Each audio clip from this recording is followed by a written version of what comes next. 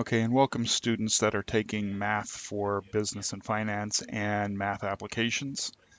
Um, this particular video or series of videos, I'm going to keep these to about 10 minutes long.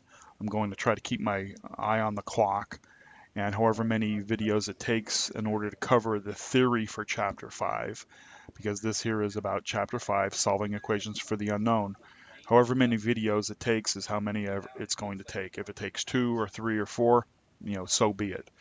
Now realize that in the past, chapters 1, 2, and 3 basically covered basic math. Okay, chapter 4 was about concepts that related to banks and bank reconciliations. For that, all you really needed was to be able to add and subtract. Okay, chapter 5 here is now going to go over some more of the basic rules of math, and it's also going to start uh, delving into solving word problems. Now I realize that you've had word problems in the past. However, they've been relatively simple word problems, and going forward the word problems are going to become more and more difficult, and you're going to need to know what's in this chapter. Okay, and also in chapter 6, which is percentages, and it's percents and let's see, and their applications. So it's going to talk about percentages. And again, that's also math, but going forward, all of these are all of these math concepts are going to be applied to the word problems, and the word problems are going to become more and more difficult. Okay? So really pay attention to what's going on in this chapter, and while you don't need to memorize the rules. Okay, I don't know the rules. I don't memorize the rules. I understand what the rules are, and I'm able to use them like tools, those specific concepts, as tools for when I need them in a particular situation. You're not able to do word problems by mimicking and copying step by step. Sure, if if you find one that's exactly the same and you're first learning, you can copy and mimic a particular word problem. You can see the similarities between the what you did and what you're doing. However, realize that word problems are always going to change, and that simple one that you're trying to find in the book there might be a slight twist when it comes to the problem that you're working on at this moment in time, whether it's a homework problem, a test problem, or a real life problem. Okay, no book can put all word problems in a book. Okay, it just can't happen.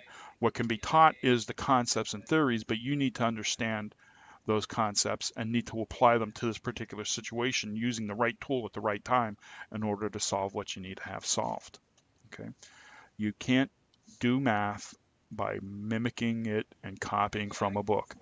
You can go back and look at it and see how something was done, but you need to look at each individual situation as it is.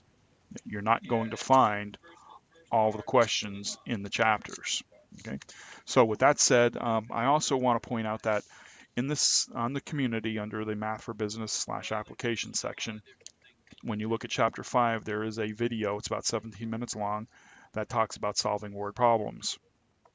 That one was created quite a while ago for a specific intent and purpose, and I put it up there so that you, the students, would have something to watch and see how I think about doing word problems and have that as a guide.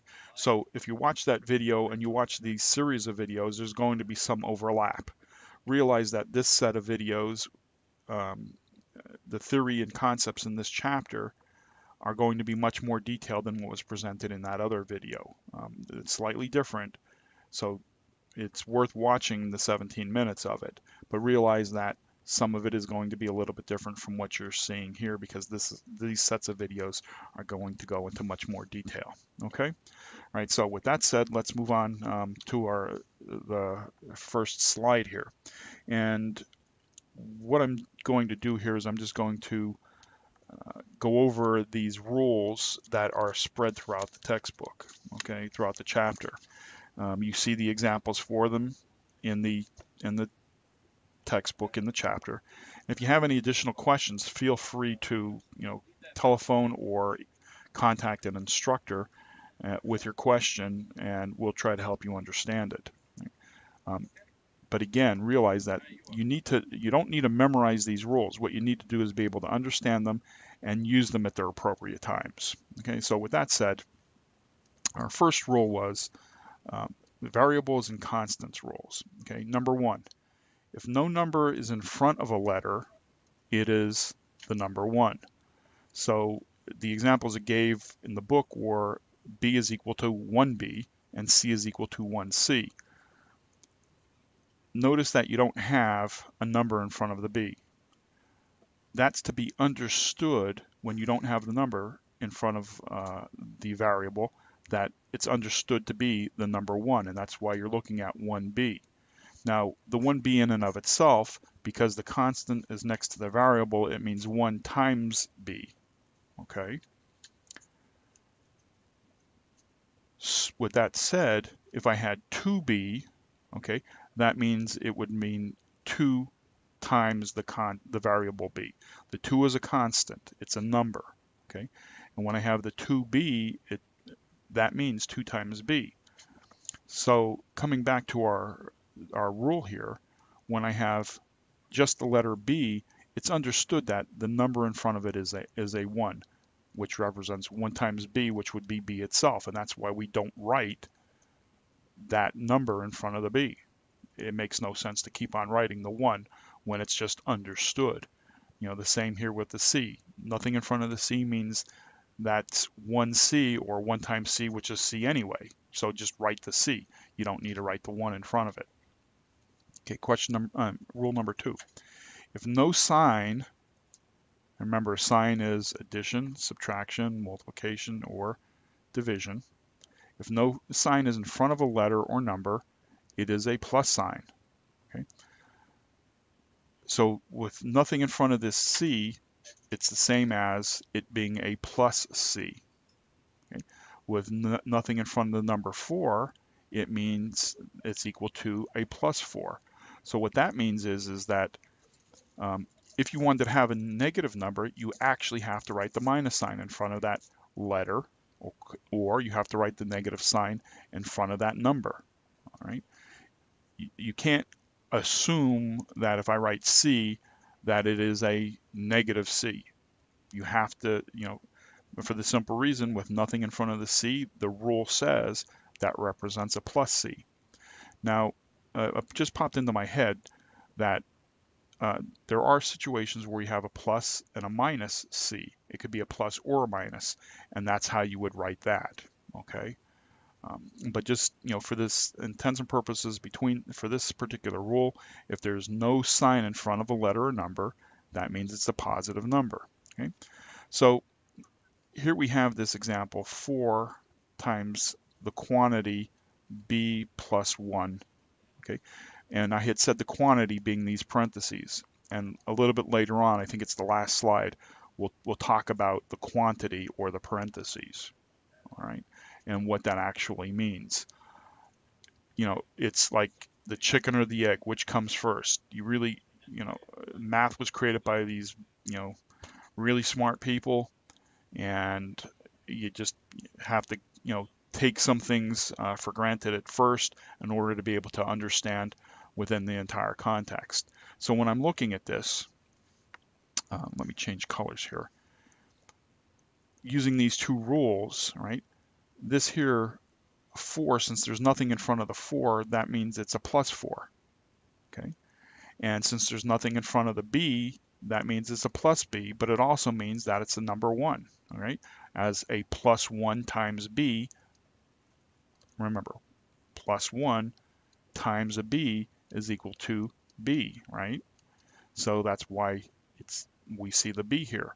And then we have a plus 1. In this particular case, we are showing that this is a plus 1. Realize that, and this is getting a little complicated, in that this plus 1 means a plus 1 times 1, but we're not going to write the plus 1 twice. We just write it once. We have to write a negative 1 if we want it to show the sign as a minus 1. So when we're looking at this particular equation, we actually have two parts here. We have the B itself and we have the plus 1 itself. and we string them together. The B represents a plus 1B. The plus 1, all right, is in and of itself. When we write it B plus 1, and we look at this, I have to think in terms of two different entities. We have to think in terms of the B, and I have to think in terms of the plus 1. The sign is a plus for the 1, or if it was a minus 1, it would be a minus 1. The B itself is always going to be a plus B, all right, in this particular situation. I hope that made sense to you. If not, feel free to call and speak with an instructor, and we'll go over that for you. But again, just to erase a little bit here and quickly go over it as a recap. I'm hoping that makes sense. I mean, it's a little bit difficult for me because I don't know the rules themselves. I don't have them memorized. I'm actually looking in the book. But when I'm doing math for myself, I don't even have to think about it because I've just become accustomed to doing it over the course of time.